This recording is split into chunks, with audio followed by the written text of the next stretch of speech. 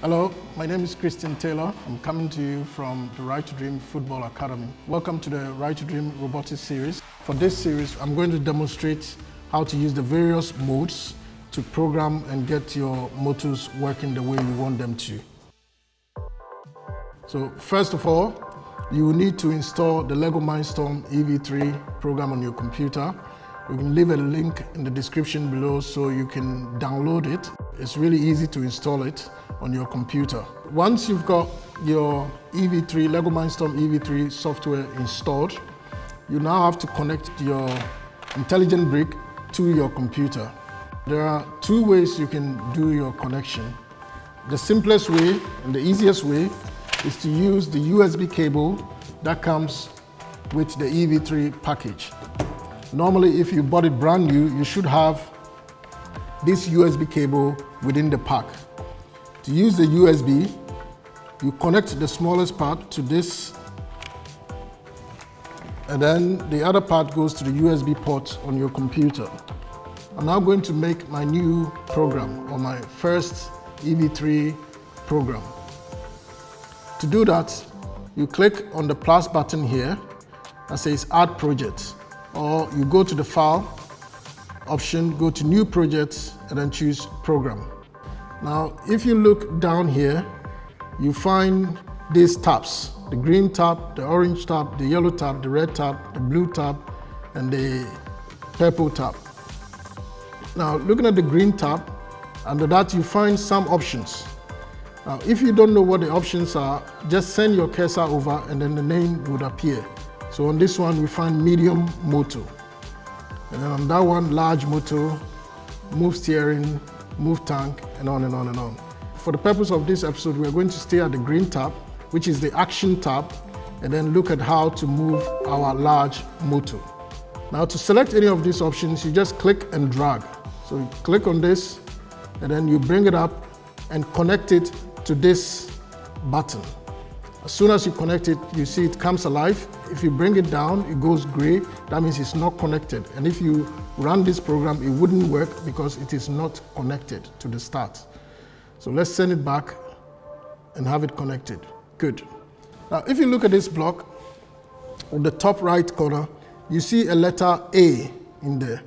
Now, if you click on it, you get option A, B, C, and D. So those are the ports that you would find on your intelligent brick where you connected the large motor. Now, I am working with one large motor and it is connected to port A. So I make sure I select A here. Now, if that is connected to port C, for example, then what you do is you click on this and change from A to C. Good. Now you come to this side and then you click on this. You get these options. You get first off, on second, on degrees, and on rotations. So let's look at rotations. So let me select rotations. Good. And then you have these options. Over here you have power, and then you have rotations. So let's look at power. Power is kind of like the speed. So these are motors. You think about it like a car. It can go from 0 speed, that is not moving at all, to the maximum here is 100 speed. So that's how fast these motors can go.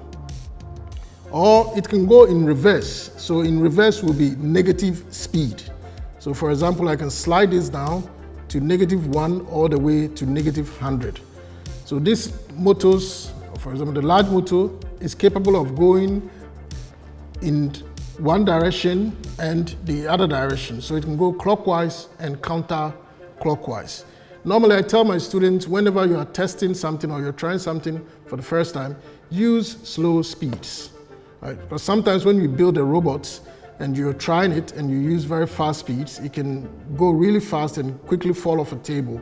And that is not very good.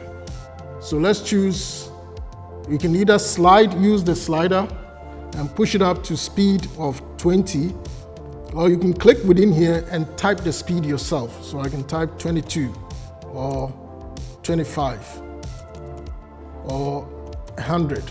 So let's do 25. Good. And then now on this option you have rotation. So let's do 1 rotation. So we select in here and then we put 1. It's already 1, that's by default. All right, now to run your program, you can either click on the run button here, or you can click on the run button over here. They all do the same thing. Good, so that's 1 rotation at a speed of 25. Now let's keep it at 1 rotation and increase the speed. Let's go to speed of 50.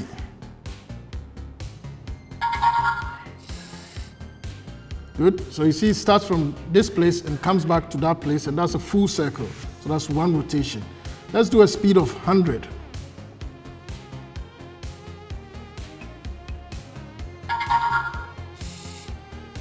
Good.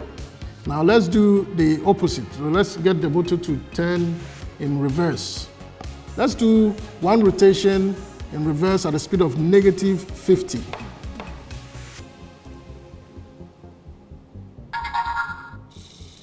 Great. So let's look at degrees now. To use degrees, you click over here and then you move from on for rotations to on for degrees. As soon as you select that, you get these options. Now this pretty much looks like when we did it with rotations. So you have your port here, which is port C, connected here. We don't need to change that. And then over here we have the power, and then over here we have degrees. So the power works the same as it does with rotations. You can put in the degree that you want to rotate this motor to.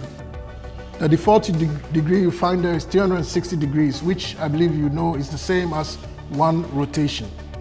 So let's get a large motor to move for 360 degrees at a speed of 15.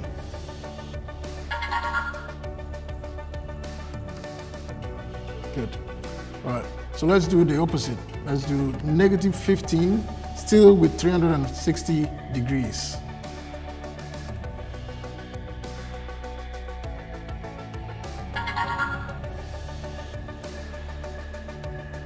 Good.